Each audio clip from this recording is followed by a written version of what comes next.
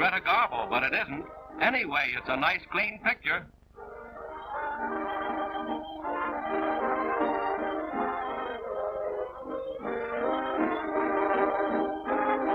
It didn't make much difference then what happened on the screen, just so long as something happened.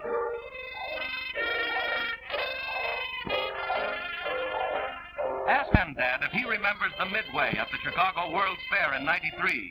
Here's the girl who made it famous with her spangles and her smile.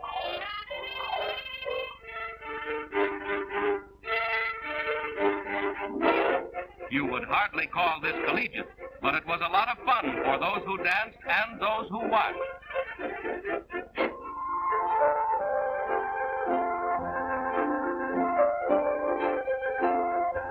A chance to show off the new bonnet and dress, and there was plenty of both on these grand dames of yesterday.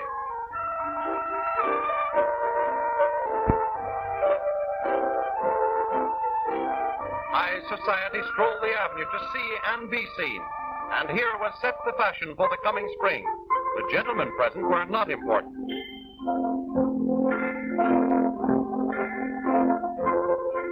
Silks, satins, and plumes, and from all appearances, the fad of dieting was unknown.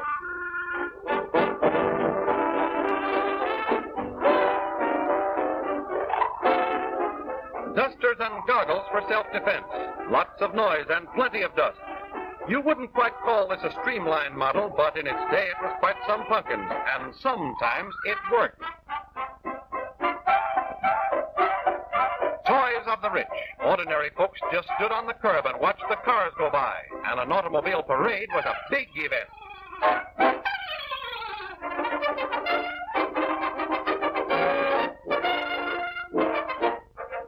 Orville Wright took his plane to France to demonstrate America's progress in the air. The Frenchman had been building planes too, and he wanted to show them what he could do if they would only look. There was much ceremony, maybe too much. More action in the grandstand than in the field.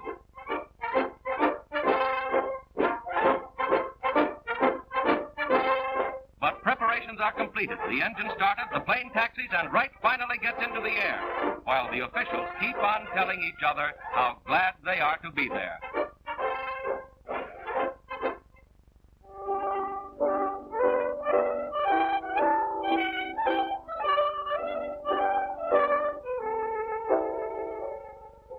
At Weber and Fields, the call boy summons, and a great star of the hansom cab days, bedecked in plumes and jewels, leaves her dressing room to face a worshiping audience.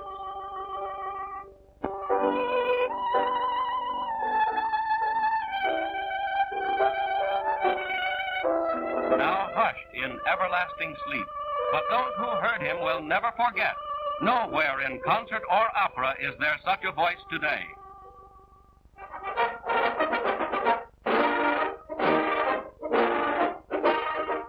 An Indian fighter and buffalo hunter who, with his great show, made the old Wild West known around the world, back from a tour to welcome old friends at home.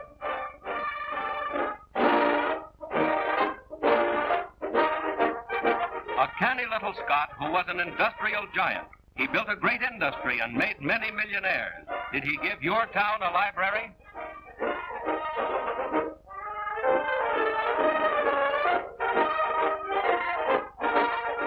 Three times a candidate, but never a president. Advocate of grape juice and 16 to 1.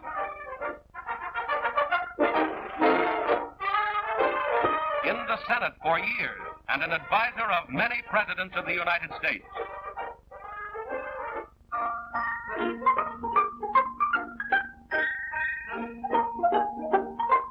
The boardwalk at Atlantic City was as popular then as it is today, and the chairboys working just as hard. Maybe you can remember when the movies flickered like this, but the sea breezes blew just the same.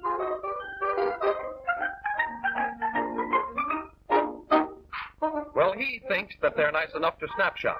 They may have been bathing beauties then, but where would they be today? Sex appeal of a dizzy decade. She wants you to take a plunge with her.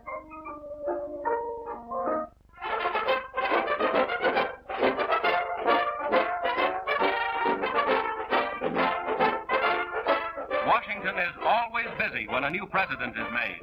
It was coaches and teams then. Automobiles hadn't yet been given the official recognition. Prosperity was the issue then, too. McKinley served his country well and died a martyr, the third president to be assassinated.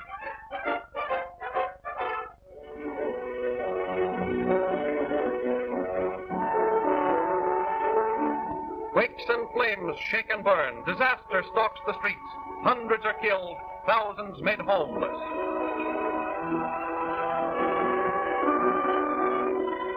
One of the world's greatest disasters, a city torn and burned by nature's most ugly attack over which man has no control.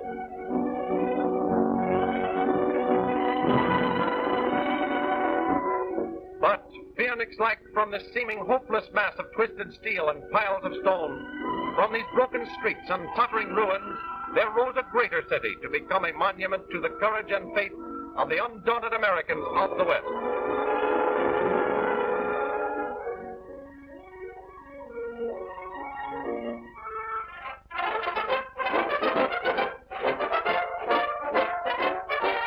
Wherever Teddy went, things happened.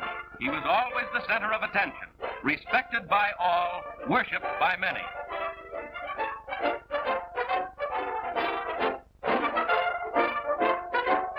A great orator who held and won his audiences from coast to coast. When he spoke, the entire world listened. He did things, but he knew what he was doing. One of America's few great presidents.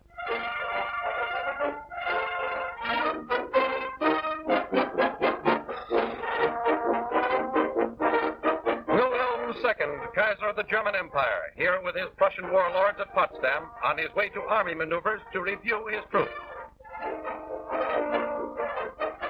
In those days in Germany, it was always marching soldiers.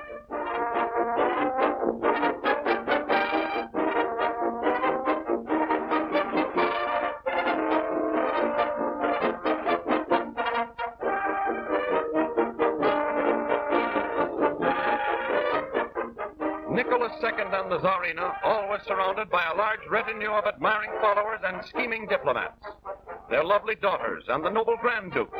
Imperialism at its height, the zenith of power and tyranny. A pathetic, simple figure, the little father of all the Russians, in the shadow of a tragic end.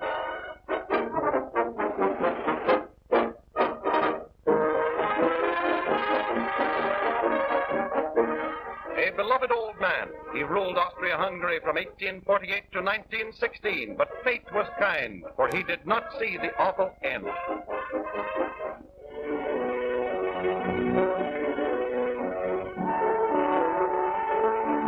Not only naval ships, but ships of commerce, too. Victims of the dastardly submarine. Human life had little value here. The great hull, mortally wounded, turns and sinks, and carries with it hundreds of struggling men, while others, more fortunate, swim about in the open sea with hope of rescue. Some men live today who were lucky enough to survive, with horrible memories of their comrades gone in one of the many great marine disasters of the World War. A victory? Is it? Who wins?